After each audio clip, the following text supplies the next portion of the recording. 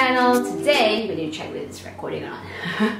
I'll be doing a little first impressions and demo on this long-awaited Dior Rouge gradient, the Lip Shadow Duo. It's powdery matte finish. I've been holding on to this for the longest time. Dior actually sent me a couple of a bunch of products actually from their spring summer collection, or pretty much just spring collection. I've just been waiting for this video to be done because I really want to do like a first impressions kind of thing with you guys. This is how it looks like. I've only swatched this on the back of my hand. I've never used this on my lips yet. So I have nothing on my lips now, not even lip balm or anything. I have it in 755. It's written 755 red. You see they have a lighter shade and also a darker shade here. So it's more of like, this one is more of like a peachy kind of color, and this is more of like a red, pink red kind of color. Let's see if they give an instruction on how to use this or not. Oh yeah, they did. Neutralize the lip color by applying the light shade all over the lip, and apply the dark shade in touches starting from the center of the lips, and then blend for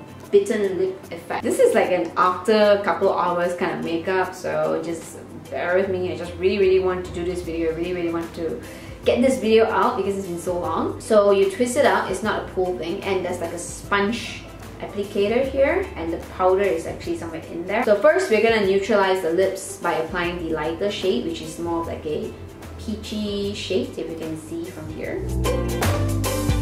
Oh, it's coming out more pink than peach. Bear in mind, this is quite powdery, so I mean it's very soft. The applicator is very